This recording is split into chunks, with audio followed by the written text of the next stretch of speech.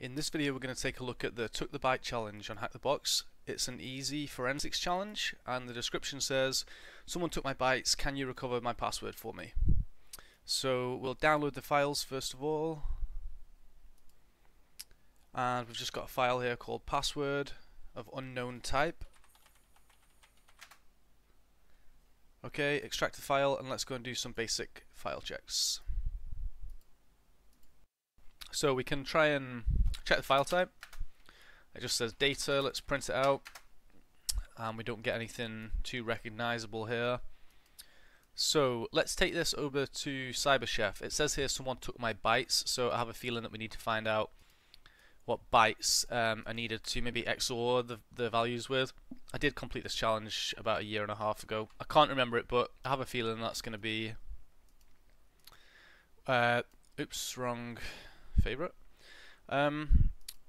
So we can upload a file into CyberChef. Let's do that. Let's open password. We can go to XOR, and we could XOR here and just go through, try some different values. For example, could be like HackTheBox in UTF.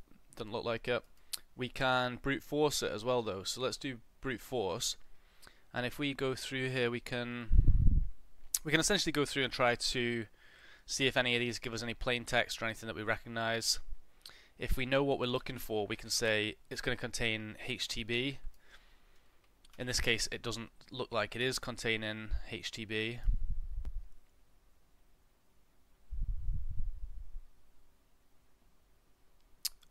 And I'm not seeing anything. Oh, password.txt we have here with a PK. Let's set this to XOR with that key, FF.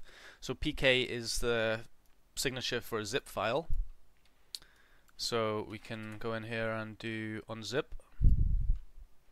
We get a password file, we can open that, and there's our flag.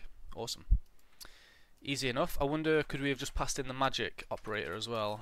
Sometimes it'll identify all of this for us, and okay, in this case it didn't.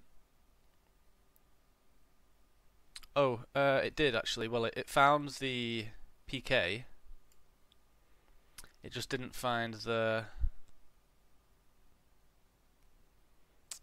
I wonder if we tell it...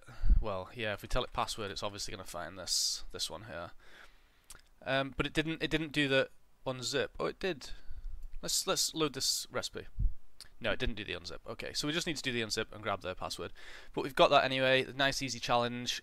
I hope you've enjoyed the video. Any questions, comments, leave them down below. Thanks.